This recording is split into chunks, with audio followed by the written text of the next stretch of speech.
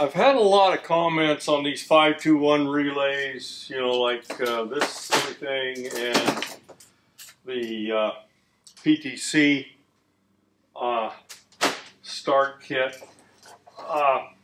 And there's a few things I'm a little bit concerned about. One thing from some of the comments, I've heard a lot of these guys saying they're having many failures of these potential relays.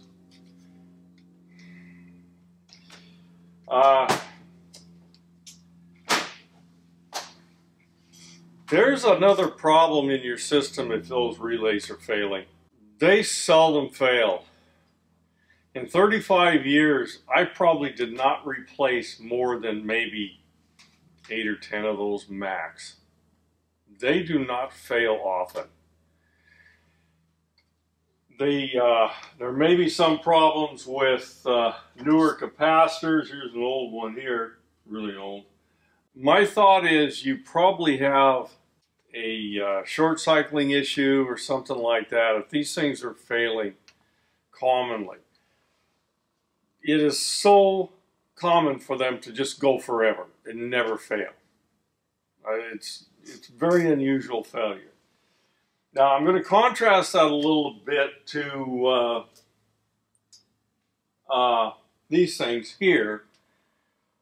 This is of course a run cap. There's been a lot of failures of run caps. Here's one made in Pakistan.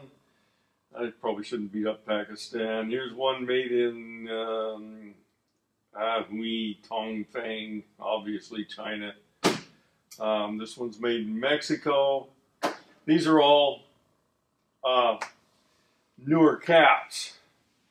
And, you know, the Chinese ones seem to be the worst. At least they have been. Maybe they're better. I don't know. But this is what I use. This thing's made in the States. It's a bunch more expensive, but it does work. And I've never had one fail. Could happen anytime. Here's another cap. 40 microfarads and 5 microfarads dual cap. Probably made in the late 70s or early 80s. Doesn't have any PCBs in it. PCBs are kind of a big deal on these caps. When I first got in the industry in 1977, they were just getting rid of PCBs. And we're trying to figure out what they were going to use. But we did not have failures in these run caps. We never had any failures in these. Caps were something that we just really didn't worry about. Now certainly, a start cap, if I got a start cap and it's got a bunch of crap blowing out of this hole in the center of it, it's probably not start cap, it's probably short cycling.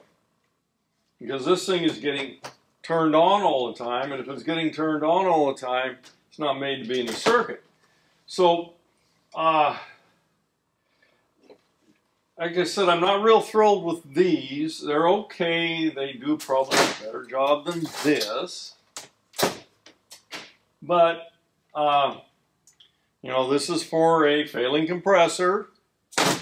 This should only be for a failing compressor, not for making it start better. I've had one guy tell me that it lowered his electric bill by putting one of these on. I'll just suffice it to say that starting amps does not trigger a demand meter on demand meter systems. So I won't go any farther than that at this time. I would not prefer to use this if I had a hard start, that if I had a system that needed a hard start kit but wasn't worn out. I would rather want something like this. The reason I want this is because this is a factory one.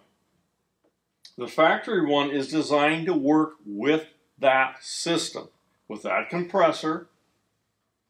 Most of these things, this one's 3.5 to 5 tons. This thing's 2 to 5 tons. I mean, you know, come on, man. It's just kind of a whole fixed thing.